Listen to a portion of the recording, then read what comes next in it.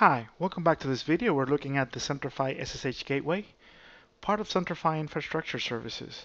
And in the previous videos, we have looked at identity consolidation, identity assurance with MFA, policy, enforcing the least privilege principle, and workflow and access request, right? So now we're moving to a different set of requirements, and that's about enriching our security operations and being able to detect if something goes wrong real quickly, the root cause. And this could be a poor change control, poorly executed, or maybe a data breach.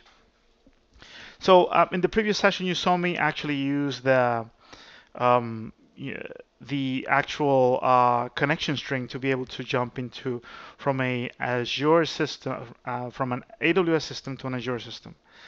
Now, if I look at the dashboard, notice that I have the sessions actually here, and I have the ability to monitor in real time. But before we go into that, it's very important to notice the recent activity. This is the activity feed that is created, is populating something called the event table.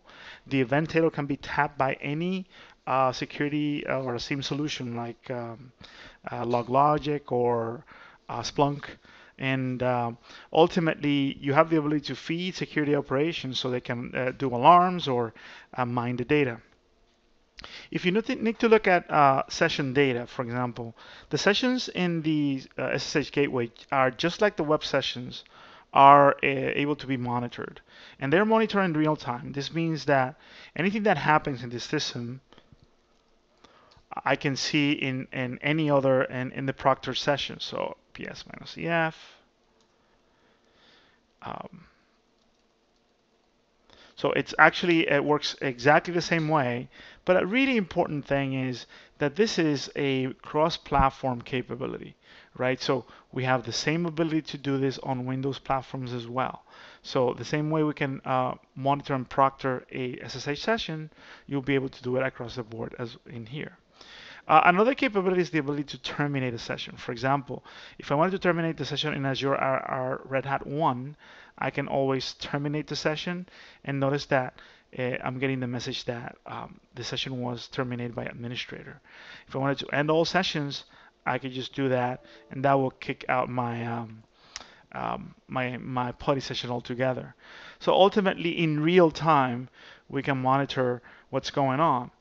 What about after the fact? What about if you want to review that poorly executed change control, or maybe that system that is suspected with suspicious activity?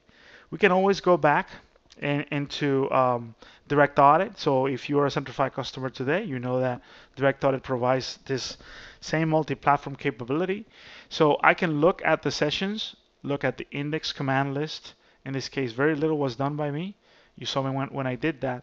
But the most important feature is the ability to search and play back, fast forward, rewind, and get a lot of information, including, for example, information even on this very same session that we're having right now. In this case, it's a Windows session, and because I'm doing also host-based auditing, I have the index commands or index programs in this case, and notice that I can fast forward, rewind, and look at all the information. The platform also provides a set of events. So if I wanted to see events grouped by user, for example, I will see a feed based on the user of what's been going on. Maybe today I can actually look at each session and see the category. In this case, most of them are about remote login. But we can also do privilege elevation.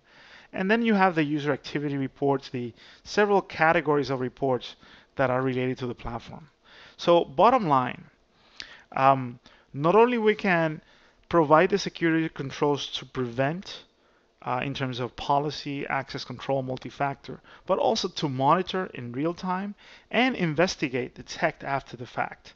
So I'm hoping that in the next video we're going to talk about the flexibility of the platform, and I'm hoping that this video was helpful.